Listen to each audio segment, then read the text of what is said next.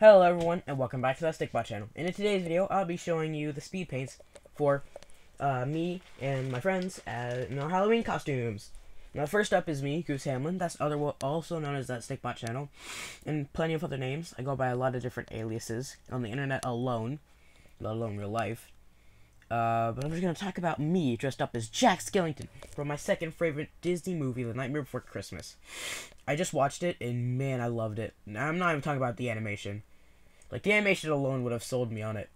But this, top notch. So, I decided to dress up as him for Halloween. And most likely would have in real life if I cared about trick-or-treating.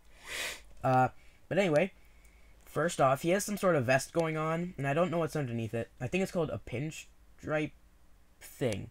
That's it. That's all I know. But for the lines, I decided that I would use a black base and then use my eraser tool to go over them. To make all the lines. Now, first off, I want to let you know I didn't cheap out. I didn't just take a bunch of white lines and go across the whole figure and erase wherever it showed, like wherever it went out. You know, boom, bam, done. No, I made sure that the lines made sense in context of the figure, and I worked really hard on that. Now, if it was a real figure, I mean, in context, if it was a real figure, which is also why some bits don't get detail and other bits do, because in real life, if I made a custom, those parts wouldn't get detail. Which is the whole point of these. These are just 2D customs, pretty much. Now, why I didn't make this into a real custom is pretty simple.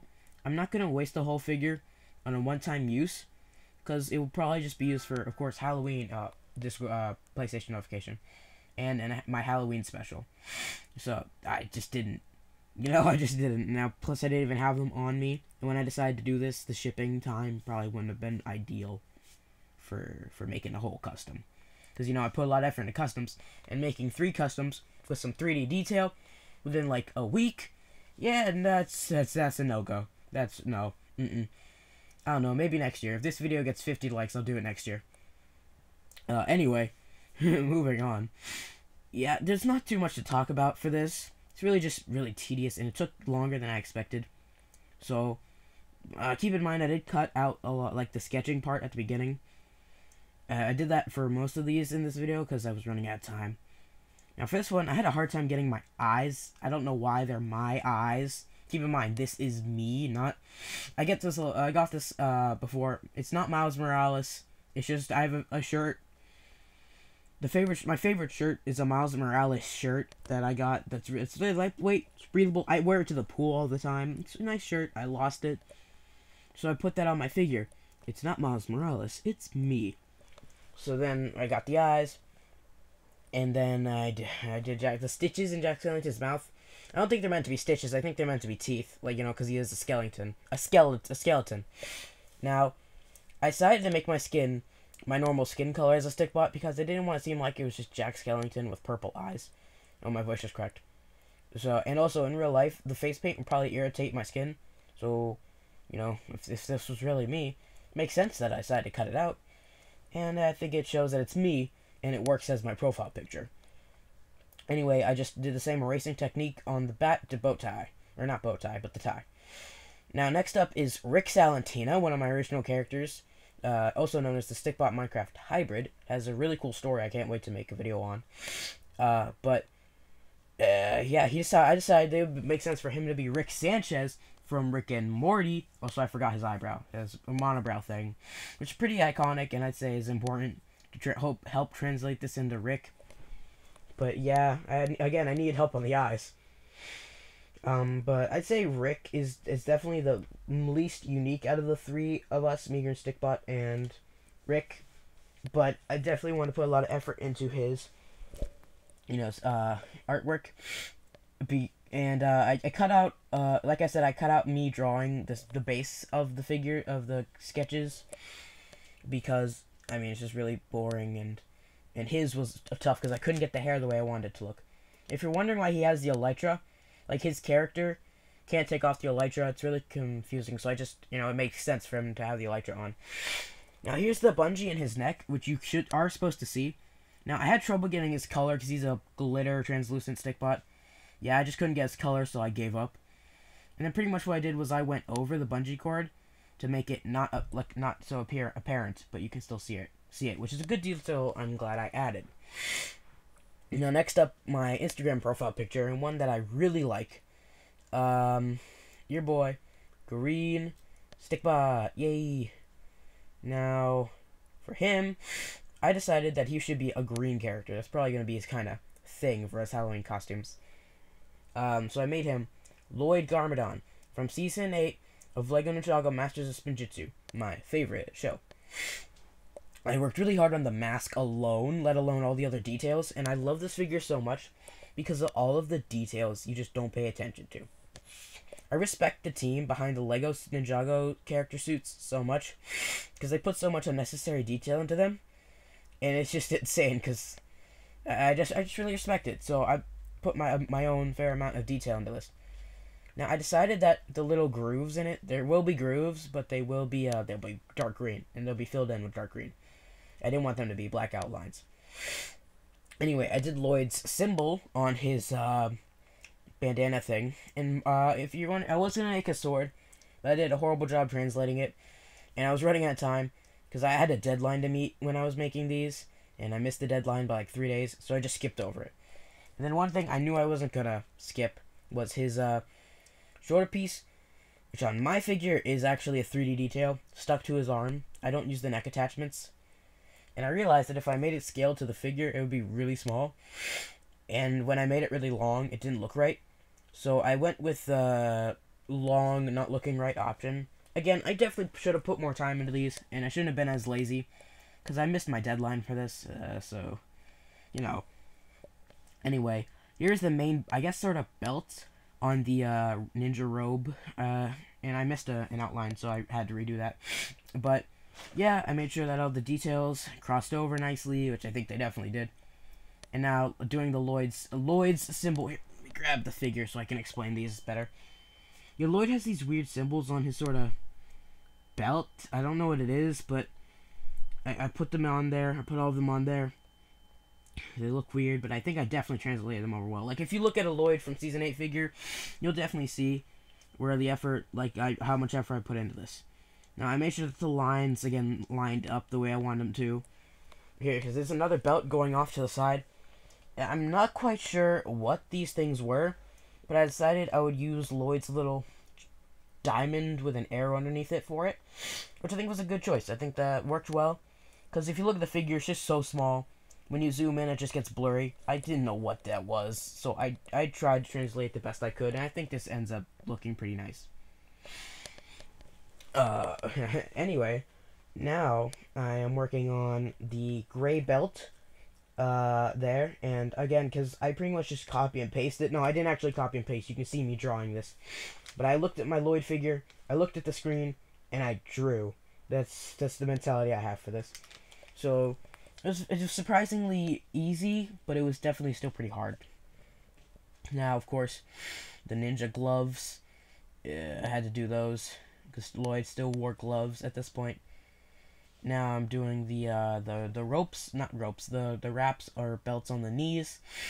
Of course, because the stance he has, they do look pretty weird. I probably should have thought about the stance as I was looking at the figure. Now the wrinkles, a fair amount of these wrinkles come from the figure, but as you know, on the sides of LEGO figures, there's no printing, so the wrinkles on the side were completely my choice. Now I did the little, again, the diamonds with the arrows, and then I continued the detail up on the shoulder, which I actually don't do on customs. I should have thought about that. But then now I filled in the gray for, I don't know, whatever is underneath his ninja suit. And then that was just a reference color that I used so I could get the color for this part. I'm only leaving this part in because I mentioned it on Instagram that you would see this. Lloyd has this green pattern on his suit, and it could just be me being bad at translating it, but when I did it, it looked like scales. And I don't mean like the character from Ninjago, I mean it looked like Lloyd had scales on his suit. Okay. So, after taking a look at it, I got rid of all of them. I didn't like it. It turned out bad, so I got rid of the rest. Sorry for all the people. I like, it's not me being lazy. I put in the effort. I just didn't like the way it looked. Now the arms have like no detail other than the shoulder piece, and because Ninjago figures very rarely ever have arm printing, let alone dual molded arms. I think there have been arm printing for Ninjago figs in the past, but it's more likely they got dual molded arms. And then now just finishing touches like the bungee cord and the face, and I did all of those, finished it up, and then now just some of the wrinkles, which definitely could have come out better, especially those two at the top. But I did want to show that I put in the effort of adding the wrinkles that are in the mask. So if you look at it again, if you look at a Lloyd figure, you can probably see where the mask details came from. So I filled in the little green parts because the fill part wouldn't work. It's the software is kind of complicated, so I just colored it in. Still looks pretty good. And then I make sure to touch up on the lines. Then that's it. Now it's me and Green Stikbot as little Among Us guys. Now these screenshots are taken straight from the game, and I had to pretty much try my best to translate the Green Stikbot as an Among Us guy. Now, I had a hard time getting the color to work, so as you'll see in a second, what I did was I took, like, yeah, as you can see, I'm having a hard time figuring it out, and that's also just because I haven't used the software in a while. I was thinking about doing it this way, and I ended up not doing it that way. So, what I did once I found the right tool, what I eventually decided to do was I would take the defining green outline, and then add the light green, the darker green outline, and then add the light green afterward, which was definitely a good choice. I'm glad I did that. It's much better than what I was originally going to do. Now I just had to add all of Green Stikbot's details. Now the arms and like shoulder details just didn't happen because of course they don't really have shoulders. Green Stikbot has a lot of scars. Again, an original character, completely. My first ever Stikbot. And back then, what I thought was cool, belts, straps, and scars. So, that always, this design's always been that way. And then because he has normal eyes, I made sure that the visor stayed the original color of the game. And that's pretty much it. Now on to me. This one I had way more creative liberty with because it's me. Dang it, if you don't stop inviting me. I'm not going to play Fortnite with you. Sorry, I'm getting PlayStation notifications. Stop! I'm recording a video! I'm just going to ignore them. Anyway, and I'm going to yell at him for interrupting my recording. So I did the same thing for him. Now, the reason I picked black is because there's no gray, and black kind of looks like dark gray. So then I did the outline thing again. But the outline was more defined this time. Then I filled it in. Then I did the light gray part up there. Well, again, it is black. So now I colored in my visor purple because my eyes are purple. And then I drew my shorts. Then I drew my flip-flops. Yes, I know, I wear a jacket and flip-flops in my design. Just because these are all clothes that I like to wear. My favorite pair of flip-flops, they're blue and green. And then my favorite pair of shorts, I'm wearing them actually right now. They're blue. And my favorite jacket. And then my favorite shirt. And, okay, 1 second. Let me stop the recording real quick. Anyway, I'm back. Sorry about that little rant. This person kept trying to get me to play Fortnite, and they spammed invites to me. So I don't know if you guys heard it, but I took care of it. Anyway, so the fill thing wasn't working. Instead of just coloring it in because it wouldn't work, again, the software I'm using. So I had to erase all of the gray parts because it was such a dark color. I think that they read it as an outline, so I couldn't fill. So I erased it, I filled, and I even if I was coloring it, it wouldn't appear against the dark gray. So there's that. So here I am. I'm just erasing.